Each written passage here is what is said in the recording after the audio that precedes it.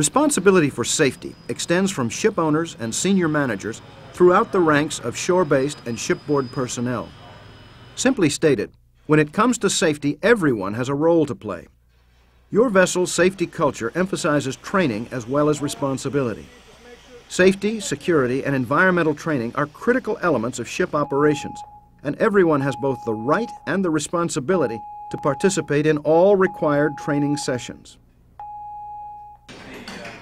The objective is to give you the skills and understanding it takes to do your job safely and well. You'll get initial training when you join your ship as part of the ship familiarization process.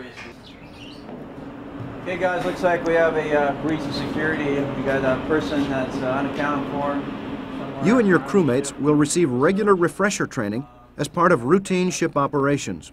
And for those who need it, remedial training will be provided.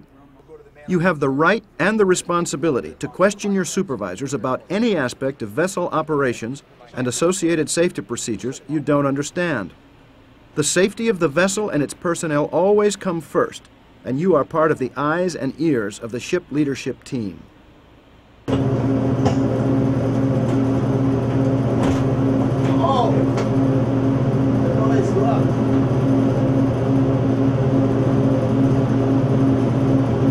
Always report to your supervisor if you witness an accident, injury, near miss, or unsafe condition.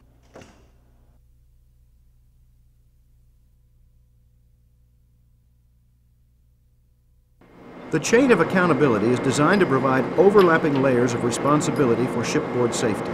It is important that you understand your position within the chain. The master has overall responsibility for managing the safety of the vessel. His officers exercise authority within their departments.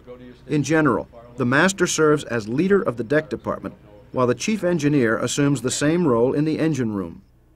They in turn delegate authority for specific tasks to other officers and members of the crew. The port has ordered us to bring the ship up to MARSEC level 2, which is going to require locking down all the exterior The safety doors officer manages onboard safety in conjunction with the master. He is responsible for ensuring that all hands undergo ship familiarization procedures and directs safety training operations and drills. Okay, Paul, I don't see any other additional hazards here. Nobody else is working in this area, so I guess we can sign the JHA. He conducts area inspections to ensure that JHA and permit to work requirements are being met and that work is proceeding safely. He conducts regular safety audits as specific tasks are performed and shares his findings with the ship leadership team. Yeah, go to what you got. You have a minute? Yeah, sure. Come in, sit down. I was out on deck doing some work. Your supervisor is your primary contact within the ship leadership team. If you have a problem that your supervisor is unable or unwilling to resolve, you may communicate with your department head, with the master, or with the designated person who serves as a direct link between shore-based and at-sea personnel. Don't attempt to undertake a task for which you have not been trained and authorized. If you have any questions or concerns about which tasks you are and are not authorized for, ask your supervisor for direction. Hey, Eric, stop. Please put on your PPA. If you observe a safety hazard that poses risks to you, to other personnel, to your ship, or to the environment, you have the right and the responsibility to stop the work and call for help.